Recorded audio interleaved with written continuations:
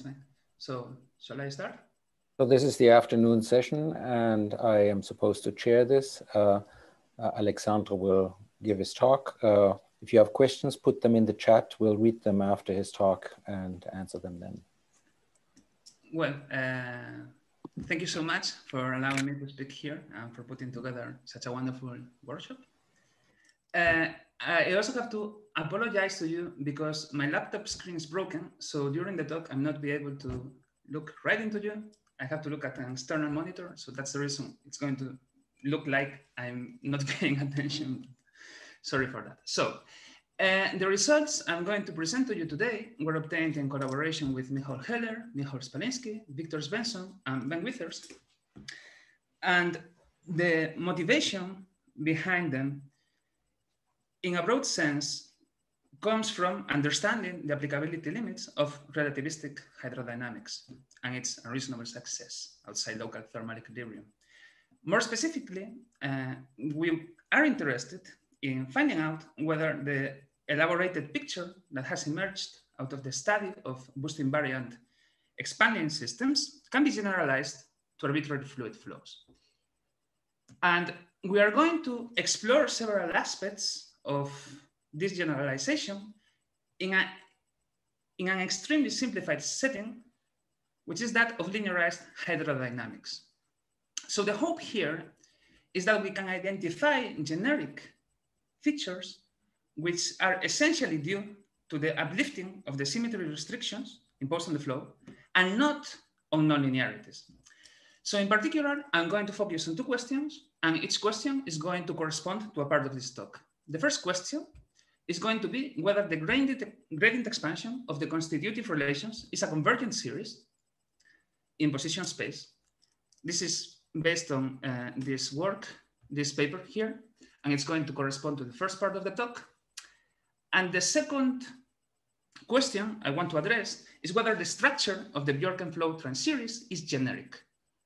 This is going to correspond to the second part of the talk, and it's going to be based on this recent paper with the authors I mentioned at the beginning of the talk. So let me start by defining what do I mean by the gradient expansion of the constitutive relations. So in the Landau frame, we can always decompose the expectation value of our energy momentum tensor into a perfect fluid piece and a non-perfect fluid correction in such a way that the non-perfect fluid correction is transverse to the fluid velocity, which is defined together with the fluid energy density by this eigenvalue equation here. So we are going to focus on conformal field theories that live in flat space, and for such a conformal field theory, the stress energy tensor is traceless, implying the standard equation of state, and also the tracelessness of the non-perfect fluid piece of the energy momentum tensor. So in this talk, classical hydrodynamics, leaving the conservation equations aside, is going to be the effective field theory defined by the constitutive relations, which express this non-perfect fluid piece of the energy momentum tensor as a gradient expansion in terms of the hydrodynamic fields, energy density and fluid velocity. And in particular, we are going to focus on the study of these constitutive relations in the linearized regime. And what I mean by this is that we are going to consider a thermal state. We are going to put ourselves in the rest frame of the fluid, and we are going to focus on fluctuations around this thermal state of infinitesimal amplitude. So epsilon in this part of the talk is going to correspond to the fluctuation in the energy density, and this small u is going to correspond to the fluctuation in the fluid velocity. And we take both quantities to be small in a suitably defined sense. So we are going to take into account the transversality condition I mentioned by working directly with purely spatial tensors. And we are going to exploit the rotation group of d minus 1 dimensional Euclidean space to classify them. So in order to construct the constitutive relations as a gradient expansion, we are going to employ several elementary building blocks. These are these two scalars and this set of two tensors here. And we are going to assemble these blocks into symmetric and traceless two tensors upon which we are going to be allowed to act with an arbitrary number of scalar derivative operators, partial D and the spatial Laplacian. And an important point we are going to make use of is that since within the realm of the gradient expansion, it is possible to employ the conservation equations of the energy momentum tensor to replace time derivatives by spatial ones in a systematic way, we are going to forget altogether about the partiality operator, and we are going to consider a purely spatial formulation of the constitutive relations. This has been previously used at the nonlinear level to construct the gradient expansion of the constitutive relations up to third order in this paper. Okay, so in the end, we find that we have to deal with three elementary tensor structures. The first one is the shear tensor, and the other two are the action of this linear derivative, of this derivative operator upon our scalar variables. And we allow each one of these elementary tensor structures, which are symmetric traces, to be multiplied, be acted upon by a differential operator, which we express as an infinite series in spatial Laplacians. So this formulation of the constitutive relations is forced upon you by the symmetries of your problem, by linearity, and the only information about the microscopic theory enters, as usual, into these coefficients, which are scalar functions, which we are going to name transport coefficients. So our focus in this part of the talk is going to be to determine whether the gradient expansion of the constitutive relations defined here is convergent when we evaluate it on a particular solution. So to achieve this, we need to determine what the large order behavior of the transport coefficients is and what the large order behavior of the spatial derivatives is as well. So long story short, the transport coefficients can be expressed in terms of the frequencies of the hydrodynamic modes of our microscopic theory, which correspond to the shear mode, denoted with a pair, and the sound mode, denoted with this parallel subindex, in terms of the following expressions. You can see here.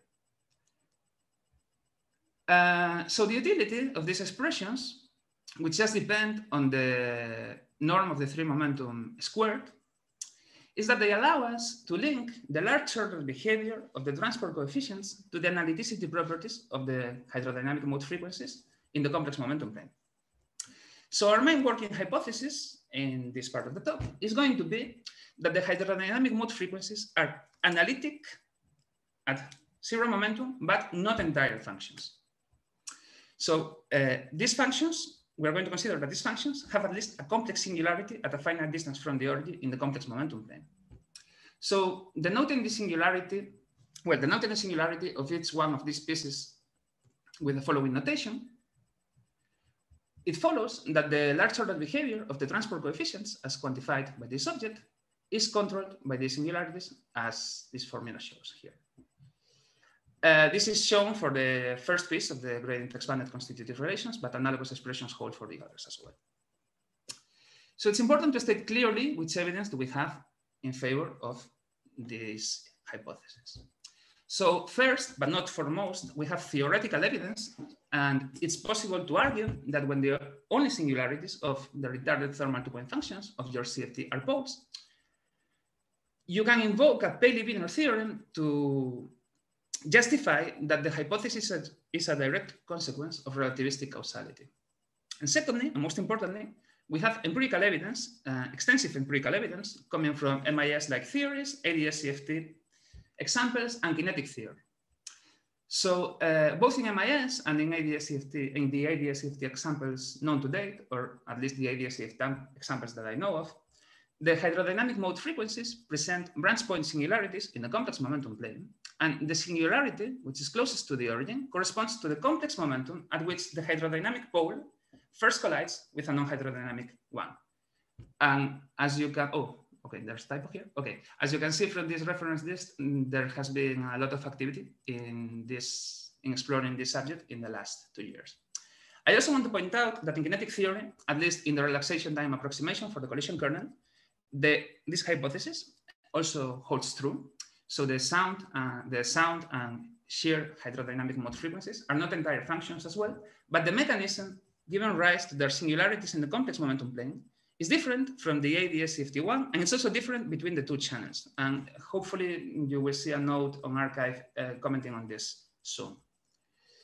So, okay, so after having determined the large order behavior of the transport coefficients, we have to we have to assess the large order behavior of the spatial derivatives. So for simplicity, and in order to produce a mathematical rigorous statement, we are going to assume that the hydrodynamic fluctuations only depend on the last spatial coordinate, but in an arbitrary way. We are also going to focus on square integrable functions with a well-defined Fourier transform. This is to exclude solutions which may behave as polynomials, for which the gradient expansion would truncate at a finite order. And now we are going to imagine that the Fourier transforms of these objects only have support in momentum space up to a maximum momentum. Then we can invoke again a Paley-Wiener theorem to argue that in position space, these functions are entire functions of the spatial coordinate of exponential type given by the maximum momentum support. And for any function of this class, it follows that the large order behavior of the spatial derivatives is as quantified in this formula here. And in particular, the elementary tensor structures we are employing to build our constitutive relations upon are also compactly supported in momentum space. They inherit this property, the property of compact supported momentum space from the hydrodynamic fluctuations, and thus the large order behavior of their derivatives behaves like this. So merging the two large results on large order behavior that we have found, we can put forward a general convergence criterion for the gradient expanded constitutive relations when evaluated upon a particular solution. So let us apply the root test to the A piece of the gradient expansion.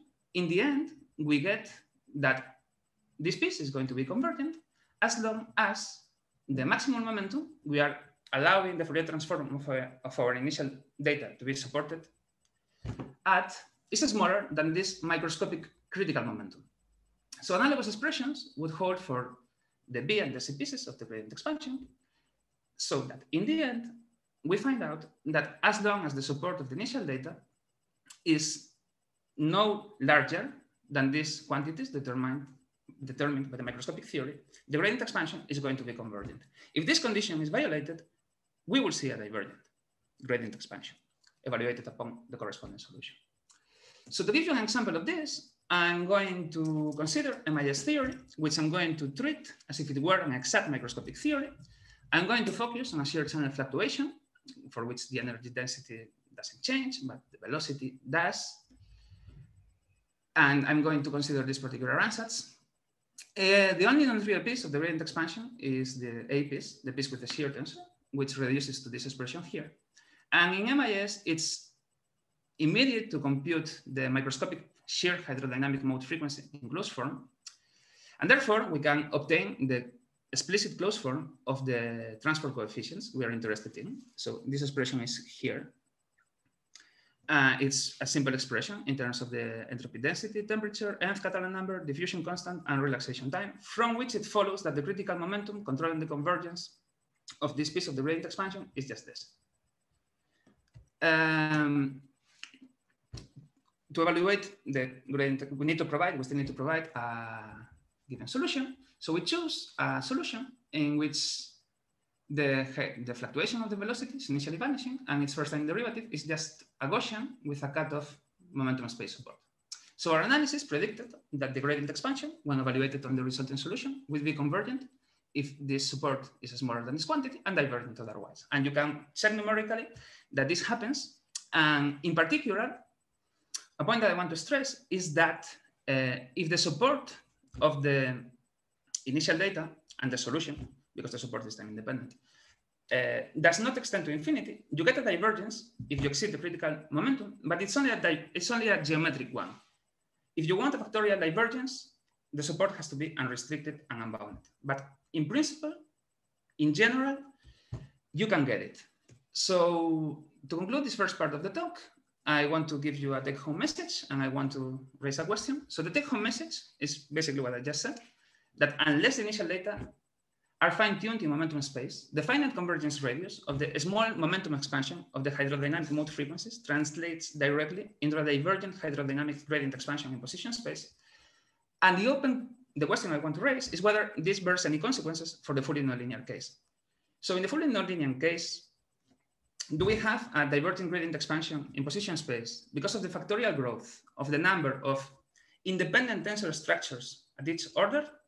Or maybe is the divergence dominated by a few tensor structures which are growing themselves factorially?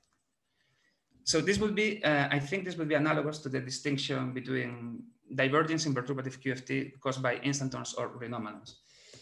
And then, okay, this would conclude the first part of the talk. And now I would move to the second one, and I would present a method, a very simple method, to construct a transeries representation for a general fluid flow. So, and of course, I'm going to do so in the linear response regime, keeping up with the philosophy of the rest of the talk. So let us consider a particular component of a conserved current with a node by rho. And let us, on general grounds, we expect that we can write this conserved current component as a Fourier integral in which the Fourier transform can be spectrally decomposed into the modes present in the system. So the main idea here, which is no different from the idea appearing in the original construction of fluid gravity duality, is to introduce a fictitious parameter epsilon by a rescaling of the space-time coordinates. And in particular, we allow the rescaling to be not homogeneous between space and time. So if you perform this rescaling within this integral, what you find out is that the qth mode, which we parameterized in terms of this Lifshitz exponent, whose, as k goes to 0, we parameterize the behavior of this mode in terms of this Lifshitz exponent set.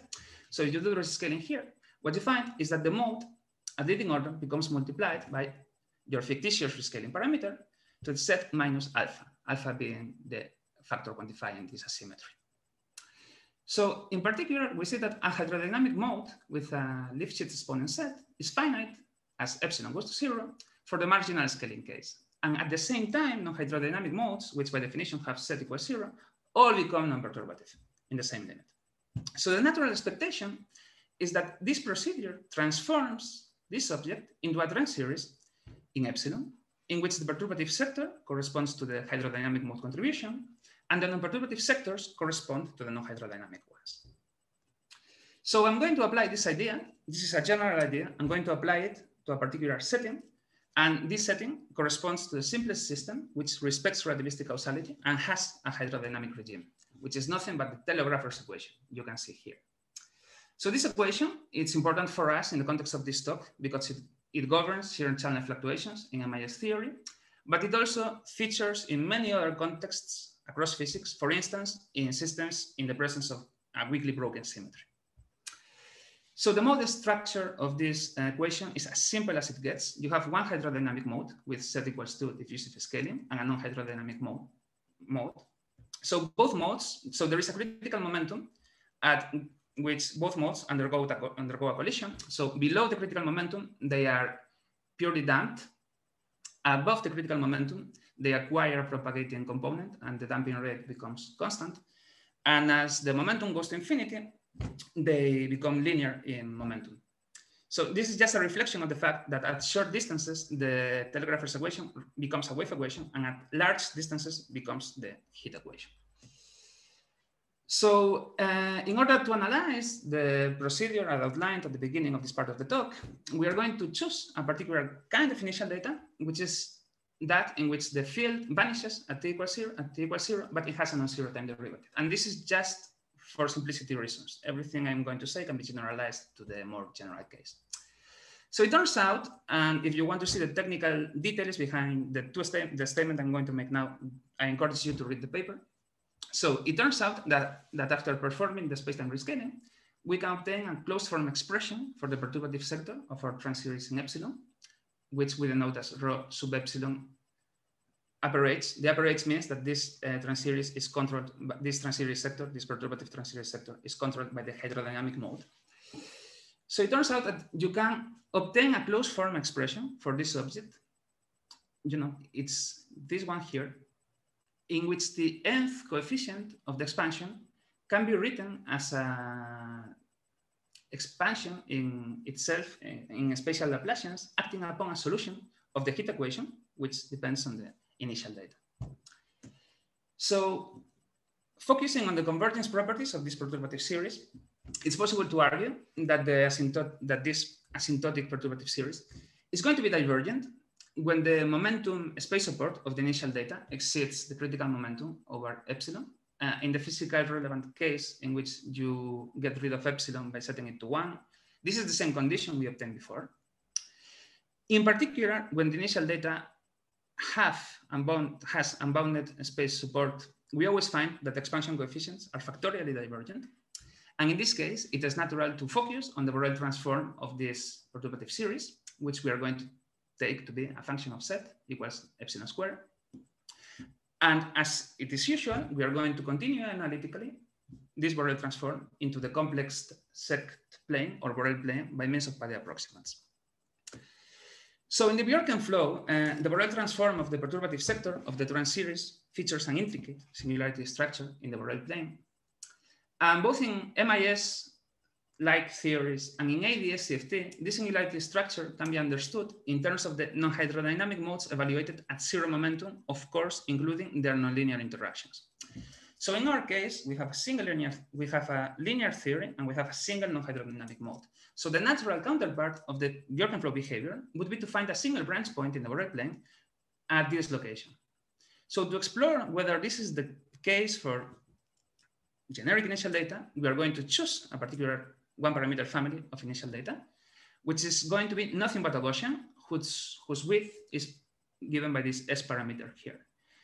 And as a technical comment, we are going to focus on an observer sitting at x equals 0, because in this case, we can obtain compact closed form expressions for the expansion coefficients that just are essentially given by hypergeometric functions in a very simple way. So if you compute expansion coefficients, compute the Borel transform, analytically continue it into the complex set plane, and find the location of the branch points, what you see is that apart from a normalization factor, the location of these objects is given by a universal function of a scaling variable, which is nothing but time divided over a time scale, which depends on the initial data. And here in the plots in the bottom, you can see an example of what I just said. So you have two different cases with different S's after performing the rescaling and plotting against the scaling variable. This numerical data collapse into a universal curve, which has this form. In particular, the behavior, which is analogous to the Bjorken flow one I just mentioned, which is this one here, only emerges after the critical time. So in particular, if you wish to obtain this behavior for all times, you will need to take the width of the Gaussian to vanish, which is going to reduce the Gaussian to a delta function. So your initial data would have to be singular. So it's natural to wonder how can this behavior be explained and obtained independently. So the main idea to explain it is to think of the perturbative trans-series sector as a saddle point expansion as epsilon goes to 0 of the hydrodynamic mode contribution to the full rho, which we denote as rho h, and is given in terms of this integral here with this particular action. And the important point to realize is that the action depends on the initial data.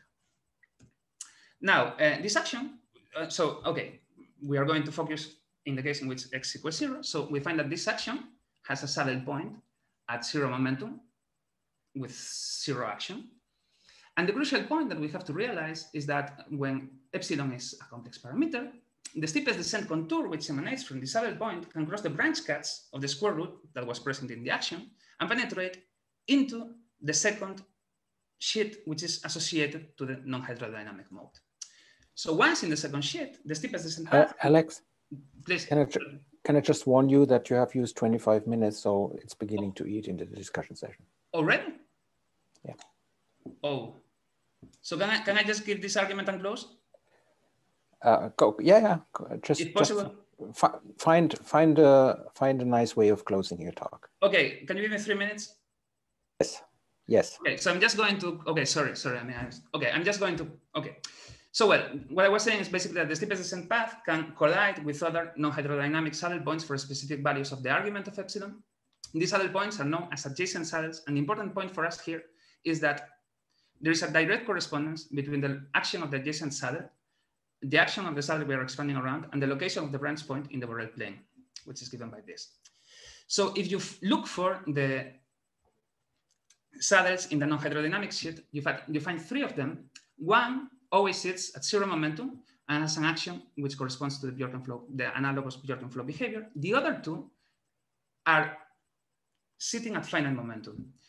So long story short, these saddles start at the critical points of your dispersion relation, move along the real axis until colliding with each other at the critical time, and then they recede away from one another. So the collision of these finite momentum saddles causes the nature of the adjacent saddle to change. And in particular, before the critical time, these saddles are the only adjacent saddles. So there is only a branch cut in the Fourier plane located here. Past the critical time, the 0 momentum saddle becomes a new adjacent saddle, so a new branch cut appears. And since past the critical time, this quantity is smaller than this quantity, the branch point, which is closest to the origin we had determined numerically before, goes from being located here to being located here. And this is the explanation of the behavior I reported. It follows from a saddle point collision, which changes the nature of the adjacent saddle. So I had some assorted comments on these finite momentum saddles, which I'm going to skip. And I'm just going to conclude the talk with 2 points. The first point is that, as I said, for non-singular initial data, the large-ordered behavior of the perturbative time series sector can contain information about the non-hydrodynamic dispersion relations evaluated at finite momentum. And I just want to flash you that the underlying, that these finite momentum saddles imply that your non-hydrodynamic, the contribution of your non-hydrodynamic modes to your solution can decay not by dissipation alone, but by propagation. So sorry for taking more than the expected time, and thank you very much. Thank you very much. It's okay. So we have a couple of questions that are already announced in the chat. Okay, Travis was the first. Travis, why don't you go and ask your question? Please go ahead. Hey, hi. So thanks for the talk. I have one question that's like a yes or no question, and then one more conceptual question, if that's okay. Okay, great. The first one is that, are you saying, as I understand, I'm just trying to make sure, see if I understand what you're saying. It's quite a technical talk for me, but okay. We're saying that the non-hydrodynamic modes will evolve differently than the hydro ones, and and you're saying that there's some critical action or some action that you can use, and given some initial conditions where the non-hydro modes evolve like Bjorken-like, and the hydro modes evolve. So okay. So what I'm saying is that the large ordered behavior of this perturbative sector, which is associated to the hydro mode, is going to be controlled by the non-hydrodynamic modes, right? But it's not necessarily going to be controlled by the, not only the hydrodynamic mode at 0 momentum matters, you can also, for initial data, which are more generic than a singular initial data, you can find finite momentum contributing. So the large ordered behavior is sensitive to the non-hydrodynamic mode at finite momentum. That's what I'm saying. That's what I'm saying. And this comes through this saddle point analysis in this linear response regime case. Okay. And maybe I'll let other people ask instead of asking my second question then too. No, please go ahead. I'll come back to you. Let's ask George. George, can you ask your question first? Yeah, so I actually have 3 questions. Great. So Travis, can you ask yours and then I come to mine? That'll be easier. I guess, yeah. I mean, my question, I'm not sure. It's a kind of a conceptual one because a lot of this went over my head. I'm not going to lie, but some of it kind of to me seemed reminiscent of like a renormalization group type thing when you do the space-time rescaling. So I was wondering if that's a deep connection there that I'm making, or if I'm completely off base with a. I don't know. I would like to have a clever answer, but I don't know. I don't know. The rescaling. Yeah. Yeah. Okay. Maybe. Yeah. I don't know. Maybe later when we have more time, you have had some time to think about that question. Before I let's take George, take all the rest of the time. Let me ask Blas for asking a question. Sure. Please go ahead. Blas. Yes. Coming up. Thanks. Hi. I wanted to come back to this question of the different saddles. Mm-hmm. And so in Fourier space, yes, we know that there is a single non-hydrodynamic mode that collides with the hydrodynamic mode at non-zero wave vector. So this is what would set the radius of convergence of your time model. Absolutely. Yeah. But then you're telling us that in position space, there are actually 3 non-hydrodynamic saddles that are playing a role. And two of them control shorter time dynamics, and one, which sits at 0 momentum, controls the late time dynamics. And I'm having trouble reconciling these two pictures. I would say it controls the convergence of the perturbative series. Right, but in Fourier space, there's only one non-hydrodynamic mode, and that's And that's it. There doesn't seem to be a counterpart to this change of dynamics in Fourier space. No, it's not. It's not. So, okay. So from a mathematical perspective, what happens when the saddle point collides, when these finite momentum saddles collide, is that your non-perturbative transitor sector undergoes a discontinuous change, right? So if you imagine that the critical time is sufficiently large, you would see that it goes from decaying, exponentially to decaying like a Gaussian. So there is a change in the late time behavior under suitable definitions there, given by the saddle point collision. So yeah, it's possible to have a non-hydrodynamic contribution that decays faster than exponentially in this model. And that's because of it's because for a static observer, the decay is not dominated by dissipative effects, but by the propagation of the non-hydrodynamic mode contribution away from you, which is essentially a high momentum effect, because at high momentum, the equation becomes like a dissipative wave, a damped wave equation. So that all of this I get. It's just that it's kind of counterintuitive to me. Oh, it was also counterintuitive to us as well. Yeah, the real time picture is somehow richer than the momentum, than the frequency space one. Exactly. And I think that overall theme is the main point of the paper that we put forward, which is that computing the Fourier integral may give rise to these new saddle points, which are nothing but, let's say, coherence effects, right? So giving rise to new objects you wouldn't expect just by looking at one momentum mode alone. Okay, thank you. That sounds like good thought for thought and more discussion later on. George, question number 1, please.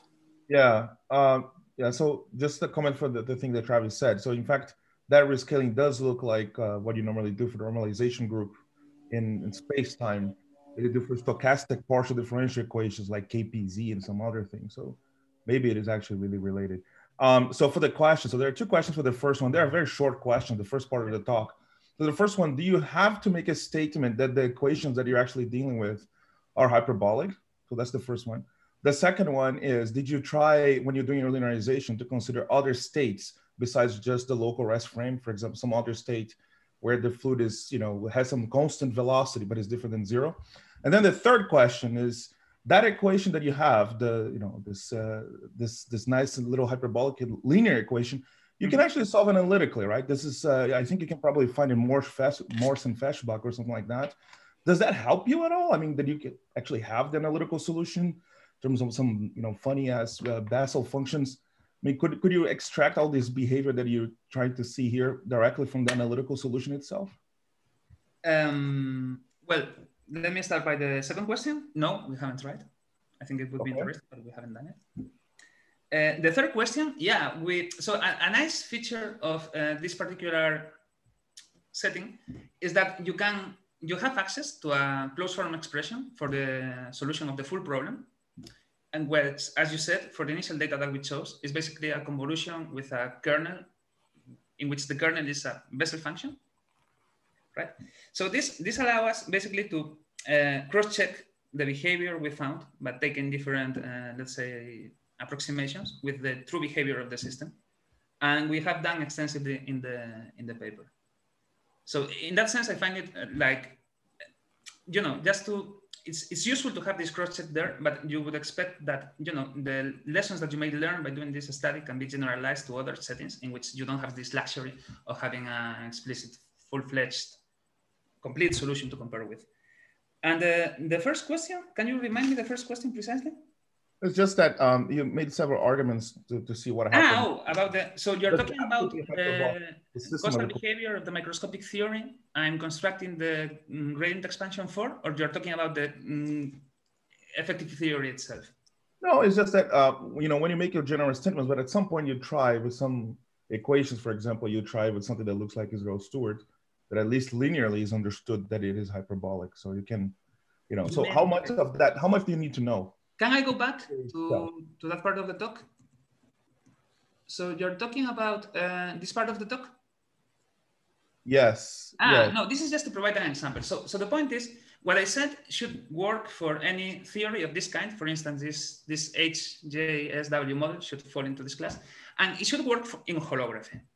But this is the theory that just happens to have the simplest non-hydrodynamic sector in which I compute the transport coefficients in closed form. That's it. That's it. Okay. I could also run the same logic in ADS-CFT.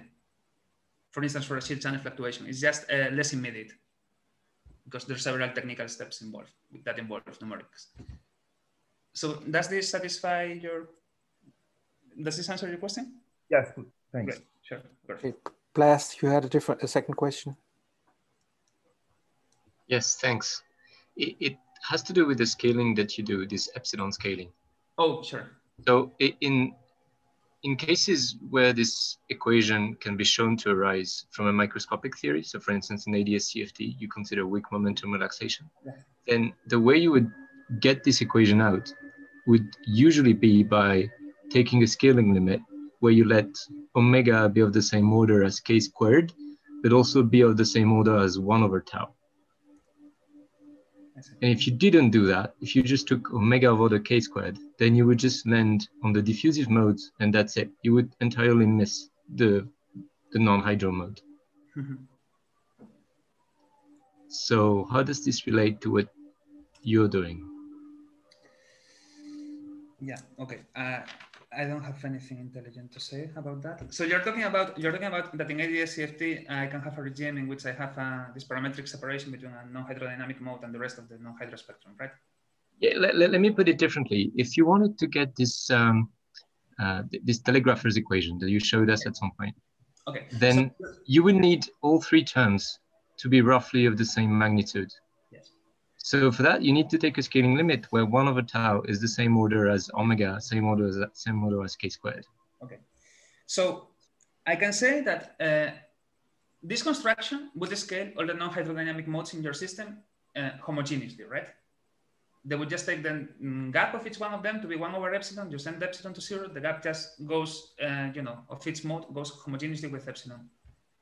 I don't necessarily agree with that. It depends what controls the gaps of the various non-hydro modes. They don't need to be controlled by the same parameters. Yeah, exactly. But you can probably, if you want to rescale a microscopic parameter that controls the gap, just to isolate one mode, okay, that would be different from doing, obtaining the epsilon expansion by doing this homogeneous space-time rescaling, right?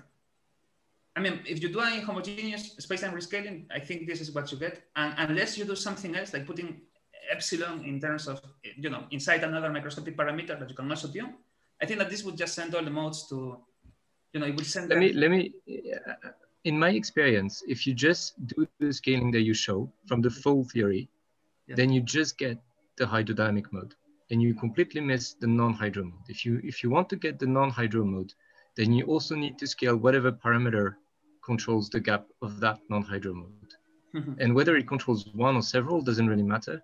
For instance, for the weakly relaxing momentum case, you would only get the weakly relaxing momentum mode if you scale the gap appropriately. Okay, I suggest, because time is moving, that maybe you can write something down before we have the general discussion session and quickly share it. Then we can pick up that discussion with something to look at after the Okay, well, why don't I just finish my sentence and then I'll shut up. So in the ADS2 case that we were looking at in this other paper you referred to at some point, then the gaps are all of order temperature. Yes. So you get all of the non-hydro mode. You don't zoom in on one, you get all of these IR modes. But in any case, you still have to scale whatever parameter controls the gap. And okay, we can keep the rest of the discussion, which I may not be able to attend, but all right. Oh, I'm sorry. Okay, I didn't know that. It's fine. Well, okay. It's okay. Thanks for the questions. All right, I think we should thank Alex very much for this interesting talk that generated a lot of discussion. Okay, so I'm going to stop sharing. And then, yes, if you could stop sharing so